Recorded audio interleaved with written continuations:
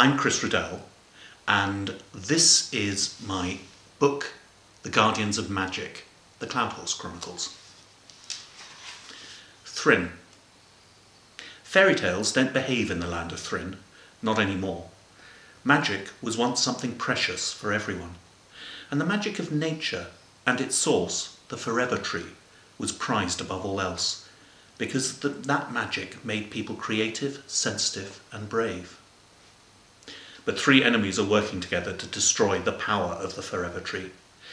If they succeed, soon its magic will be gone, and so will the cloud horses that nestle in its branches. Who are these enemies? The King Rat and his followers from the city of Troutwine fear magic. It could return them to their forest roots, and now they crave only the pleasures the city has to offer.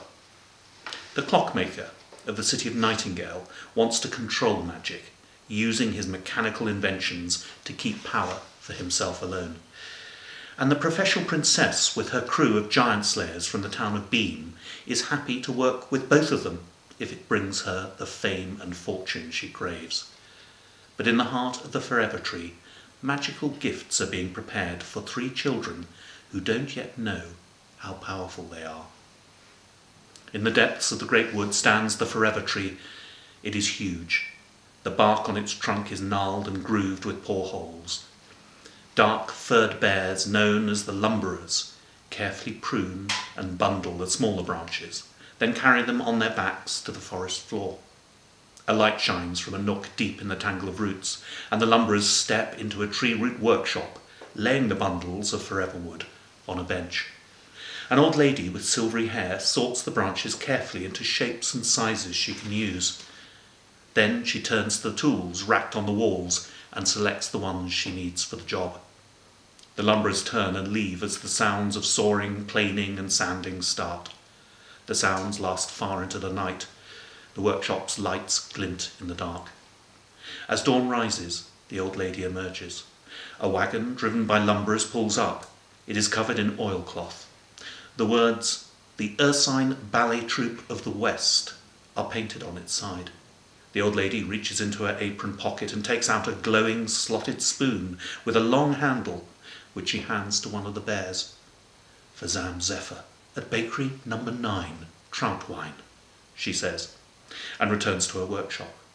Hanging from a hook at the front and back panels of a very special cello designed for Phoebe Limetree, a young musician in the city of Nightingale. On the workbench, clamped in a vice, is the handle of a warple sword for Bathsheba Greengrass, a giant slayer's daughter from the town of Beam. The old lady dims the lamp and turns to find a bear holding out a bowl of porridge. She takes it, then takes the bear's arm, and they leave the workshop. "It starts tomorrow," she says. High above the workshop, in the uppermost branches of the Forever Tree, is a nest of glowing twigs, woven together and lined with glittering moss. In the nest are eggs as white as the whitest cloud, dotted with speckles of sky blue. The eggs are stirring, hatching. Tiny lines crisscross their surfaces, growing wider with each tremor and twitch. Before long, a shadow falls over the leaves, and another, and there is a whooshing sound as two flying horses swoop down from the sky. Beneath them, in the tree branches, nestled in the moss, are three newly hatched, tiny winged foals. For as long as anyone can remember, the children of Thrinn have looked at billowing clouds in the sky and wished on a cloud horse, always hoping but never quite believing that their wish will come true. No one has ever seen a cloud horse, but that is about to change.